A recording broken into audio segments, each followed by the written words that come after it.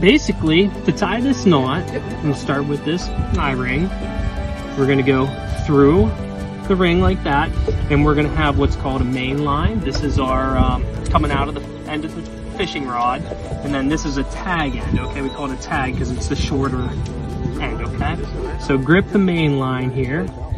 You're gonna go 1, 2, 3, 4, about 5 for the sake of the fly line here.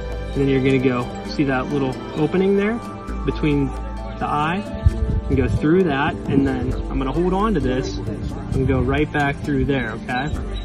So now you're gonna have something that looks like that.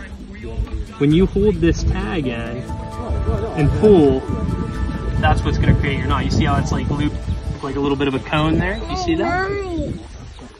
So that's really it.